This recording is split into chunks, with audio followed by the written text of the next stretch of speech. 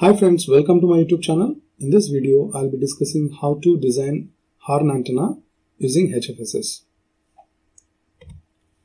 These are the calculated design parameters. We have for the waveguide, we have AX, BY and LZ. For the aperture, we have WAP, LAP. Then the spacing between aperture and the waveguide, it is SAPW.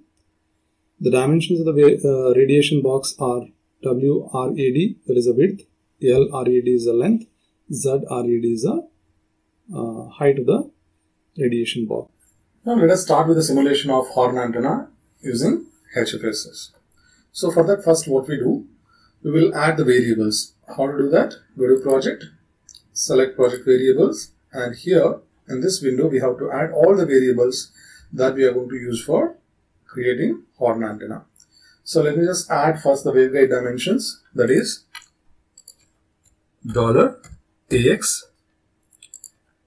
length, and the units here, it is inches, type I, and you can enter, automatically it will identify the inches. So the value what you have to enter is 1.59 inches, click OK. Then similarly we will add the $BY, it is again length and inches, the value is 0.795 inches. Then we will add the length of the waveguide, that is $LZ, length, inches, the value is 1 inch. After entering the waveguide dimensions, now let us move on to the aperture dimensions. So to do that, what I do, I will add here width of the aperture, that is WAP, this is length, inches, the value is 7.95 inches. Similarly, we will add the length of the aperture, LAP, this is the length and inches, the value is 3.975. Then we add the spacing between the aperture and the waveguide, so that is $SWAP.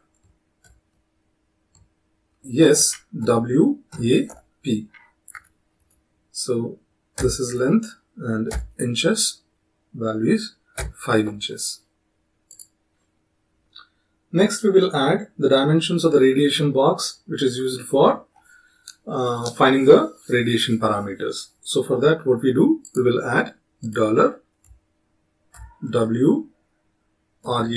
that is the width of the radiation box, length and inches, the value is 8.8 inch. Then we will add length, that is $L, radiation box. So length, it is inches again, the value is 4.4 inches. Then we will add the height of the radiation box, that is $ZRAD, length, and this is 15 inches. Okay. Now we have added all, this is inches, let me just change. Yeah. Now we added all the variables here which are used in this project. Okay. Now the next thing is we have to create the geometry. So to do that, let us click apply and yes, okay. Now one by one we will create. First we will create the waveguide. To create a waveguide, I have to consider draw box. Just randomly we will draw one box here. Then we will name it as waveguide. Let it be vacuum. And you can give the color, maybe some silver color I'll add here. Okay, so now we will enter the position. It is starting from minus dollar AX by 2, comma, minus dollar BY by 2, comma, dollar 0. Okay, so then we will enter the X size as dollar AX, Y size as dollar BY, then the Z dimension as dollar LZ. So let us apply and click OK. You can see here a rectangular waveguide is created. Okay, so this is the rectangular waveguide. Now the next thing is we have to create an aperture. So to do that, again I'll create a rectangular surface. Okay, I'll create a rectangle here. Okay, so I'll label it as aperture. Then let me just give the position and dimensions for this. So here the positions are minus dollar W AP divided by 2, comma, minus dollar L AP divided by 2, comma,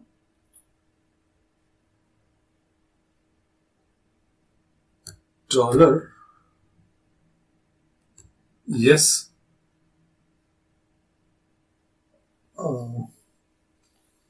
APW. That means it has to start at a distance of, that is a spacing. Dollar $SAPW is a spacing between aperture and the waveguide. So then the exercise we will give this SAPW, I think I have not declared. Let me just declare this as 5 inches. So this is length, this is inches, and 5 mm. Okay, sorry, 5 inches. So then we will enter here dollar WAP, this is dollar LAP. Now we can see an aperture is created at a distance of 5 inches from the waveguide. So here is my waveguide and here is my aperture. Now we created aperture and waveguide with a spacing of 5 inches. Next we have to create flaring. Okay, so how to create that flaring? So now let us just right click here, select faces, click on this face, just use the rotate option, rotate it and select this object, that means this side. Okay, so now right click, go to edit, click on surface, then go to create object from face. Okay, and then right click somewhere on the window, click on edit, go to surface and then connect. Now we can see the objects are created. That means the flaring is done. Okay, next what we have to do, we have to select here the waveguide and the aperture object from face 1 and then click on unite. Okay, so now this entire structure has become a single unit. If I select, see here, so if I just go and click on this waveguide, automatically the entire thing is selected. It is just one solid object. Now the next step is we have to create a hollow structure out of this solid structure. So to do that, just rotate here, keep it like this.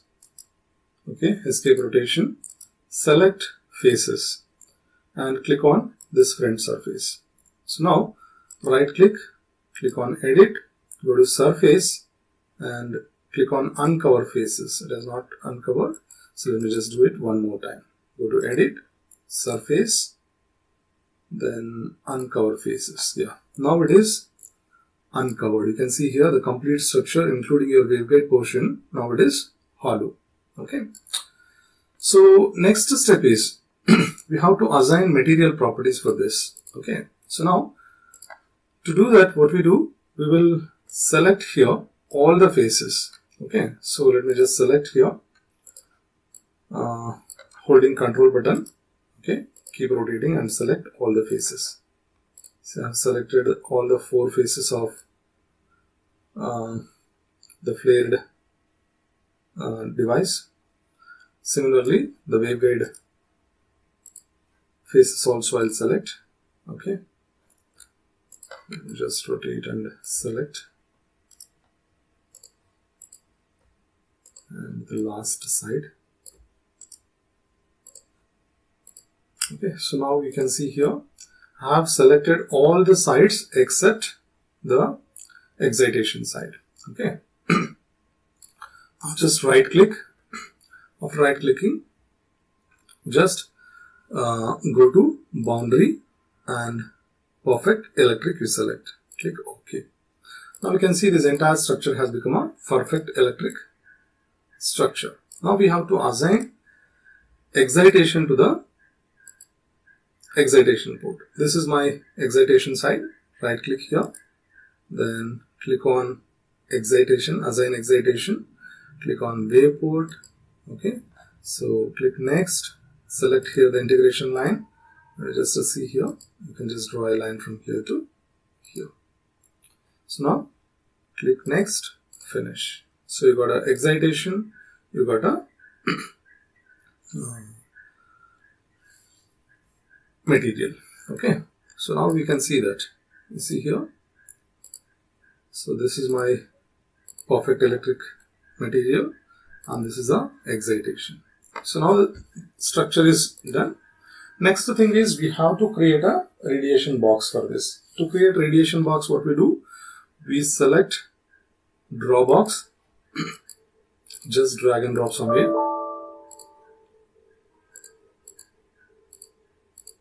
Okay, so rename it as radiation box, rad box I'll write. Okay, let it be. Okay, then assign the positions for this. So here, this is starting from minus $W rad by 2, comma, minus $L rad by 2, comma, 0. Then X value I'll give it as $W rad, $L rad, and then this is $Z rad. Okay, so now click apply and OK. You can give some transparency to this box. Double click on that. You can just click here. You can, you just click here and you can just give some transparency to this.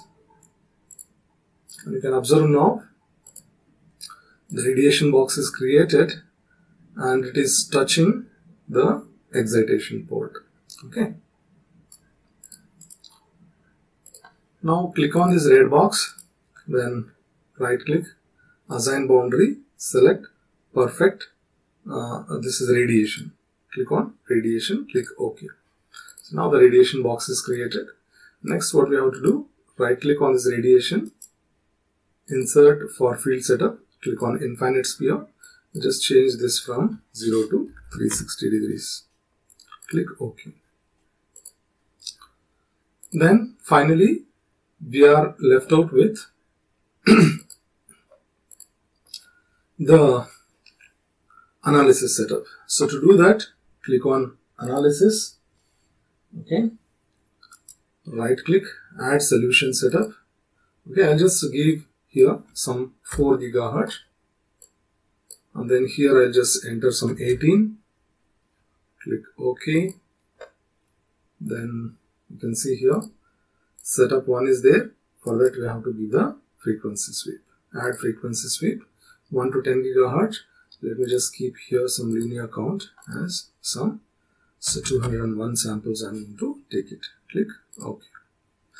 So now let me just check here whether my design is ready. Yes, of course, all are green now. It indicates that it is not having any errors in the design. Okay, now you can go for simulation by clicking analyze all. Once you click on analyze all, you can notice here the status bar. Okay, the analysis will start shortly, and you can see that green line which is moving here.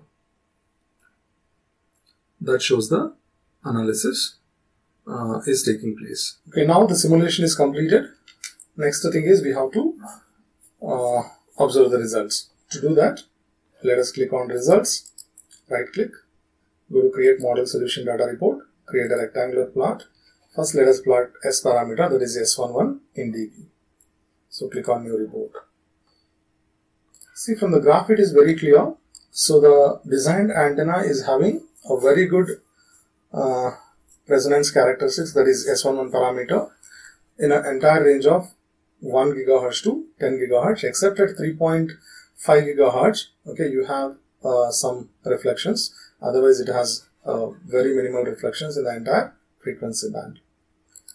Similarly, we will confirm that with a VSWR graph. To do that, click Create Model Solution Data Report, Rectangular Plot, and select VSWR. Just click on New Report.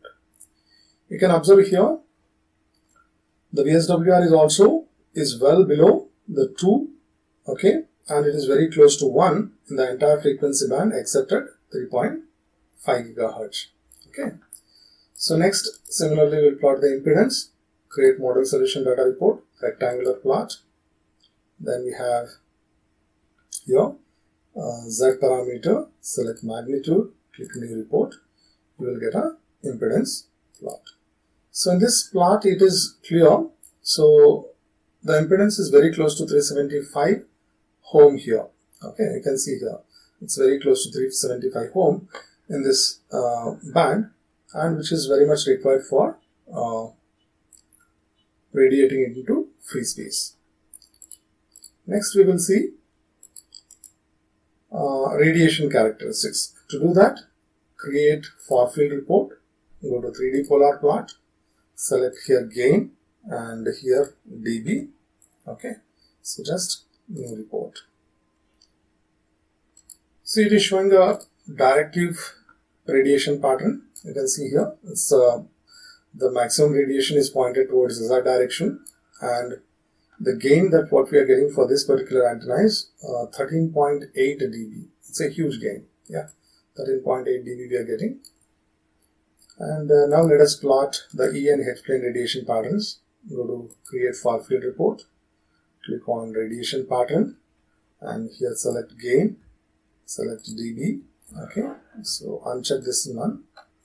Now go to families. Here for 5 you just select 0 and 90 degrees. Just select 90. Then click new report. See, we got the E plane and H plane radiation patterns here. So thanks for watching. Don't forget to subscribe, like and share.